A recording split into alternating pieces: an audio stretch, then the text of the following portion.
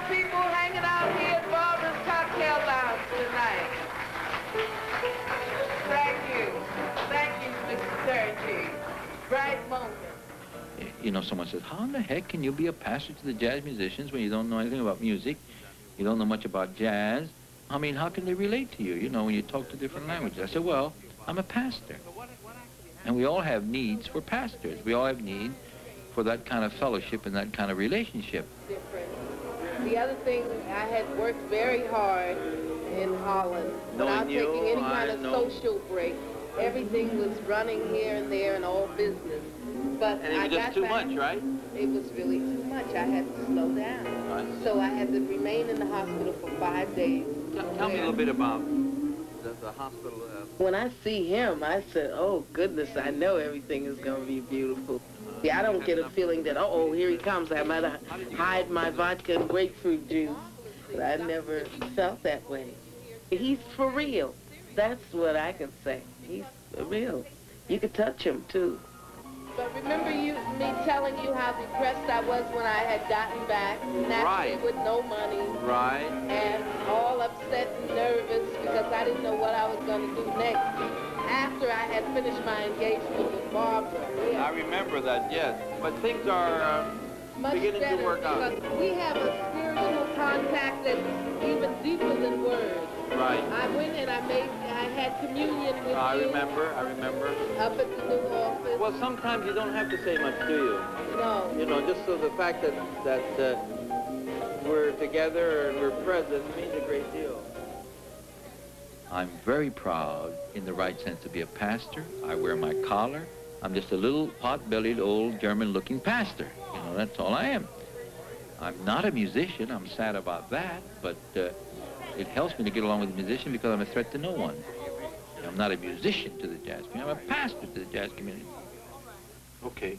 All right, well, then I'll see you tomorrow morning about 10 o'clock here. Huh? Thank you very much. Bye-bye. John, without, you know, revealing any personal stuff, could you tell us about the nature of that call?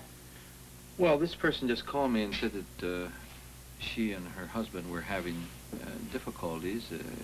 Evidently it has to do with areas of responsibilities, and she's mentioned that certainly she's at fault, but that he is also at fault. It's a two-way street.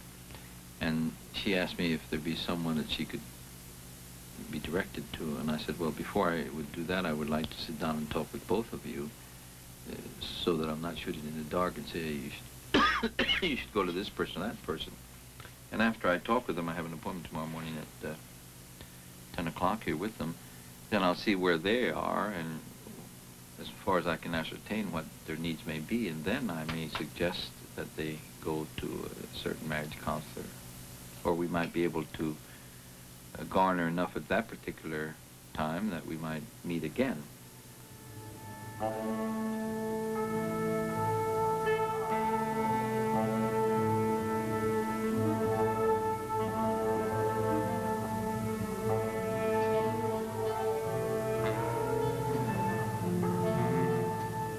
just like to say a word how this all came about.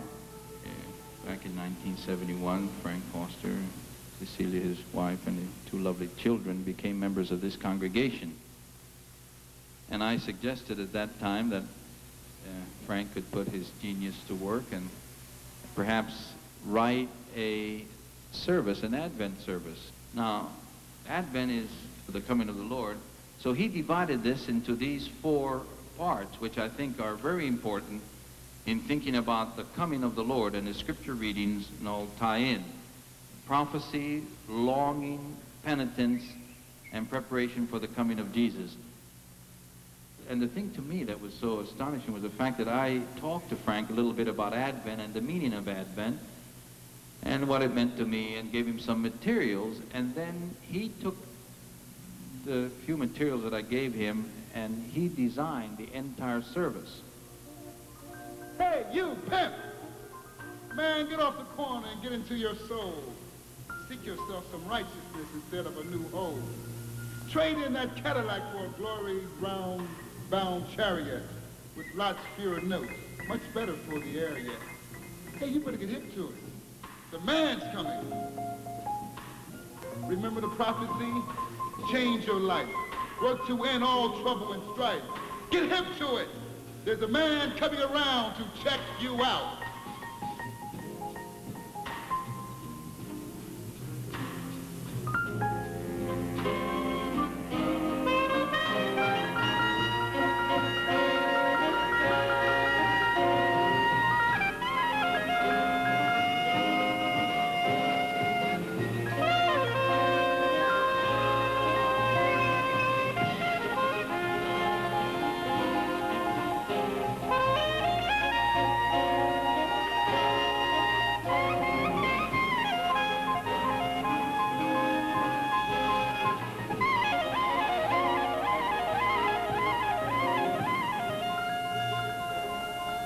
The first big band I ever heard was Duke Ellington's. I think it was in '33.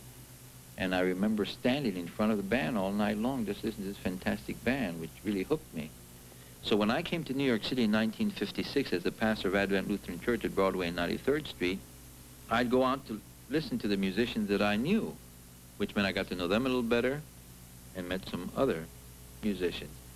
Then one night, one of the musicians came to me, said he had a problem. We talked about it. And this began to happen more and more frequently. So I thought that perhaps part of my work as a pastor could be to the jazz community.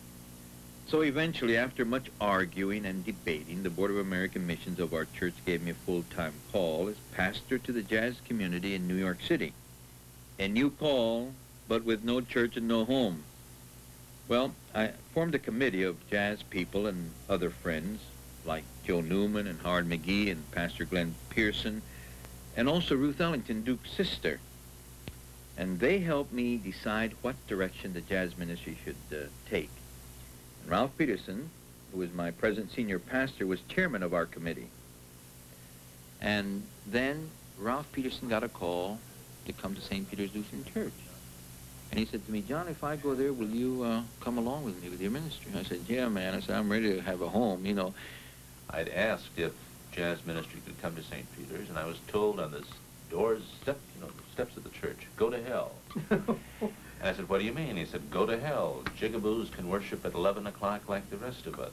And I said, well, the only place for, segregated services is hell, and you can go to hell. That's where you belong. And that was it.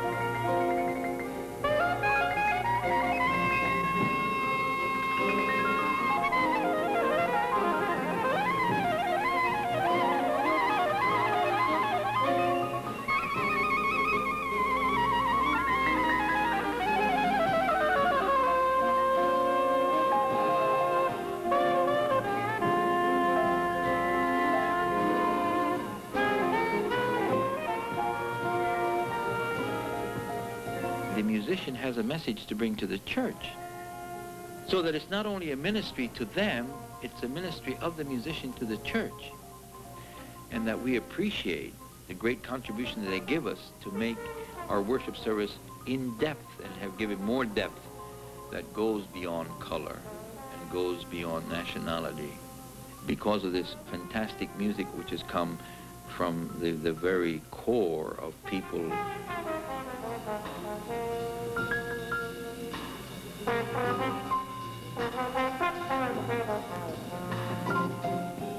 But when I was considered for St. Peter's, I said, well, there's no way they're going to get me without getting John Gensel.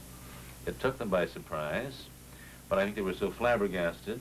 I think the only thing I agreed to do was not let jazz appear in the main body of the church until it could come into the parish house. Remember, we got those curtains and fixed it up. And I said, well, no, this is all right for us. Now, if I'd have just been out of seminary, I would have been very hurt. Said, look, if it's good enough for the basement, it's good enough for the upper room, you know.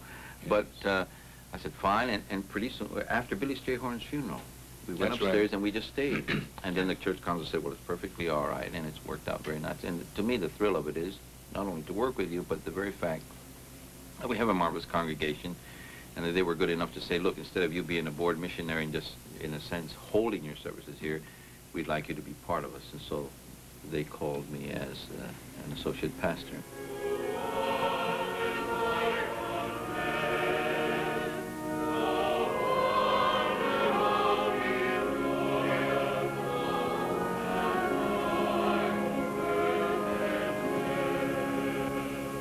So I was very, very conscious of the fact that the wonderful, conservative, old German background congregation at St. Peter wasn't just exactly ready to receive a jazz pastor or to have the jazz ministry come there.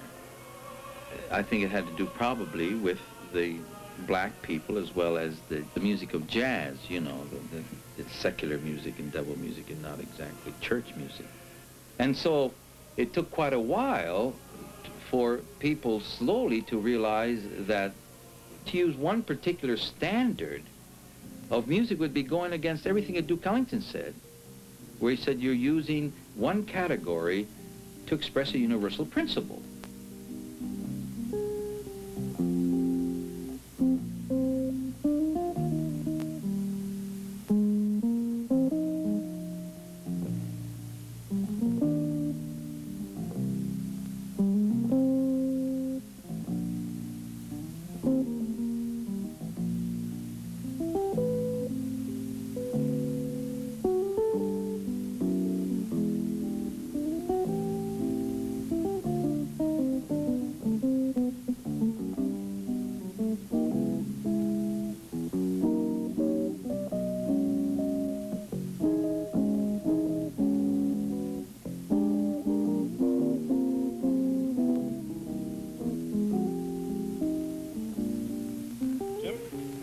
What's it like to play in a church? I don't really have any special feelings about what I'm playing, except the acoustics were great. I don't have any, that's what I have my eyes shut. Is this audience any different from... They were very, very attentive and responsive. Sometimes you get that in a nightclub or a regular concert, and sometimes you don't. How do you feel about jazz in churches in general? Well, I think it probably goes back to partly some of the things that John said earlier about helping to educate people to their own music, really. I think it probably is a good thing in that way, especially. And much of jazz, of course, came from the spirituals, too, the blues and the spirituals, and a lot of the feeling is here. So it's a kind of a... the institution has divorced it, but there really has never been a divorce, just been a separation. We're trying to get the two together again. I think that's a good point, because jazz music was really in the churches to start. Absolutely, very much.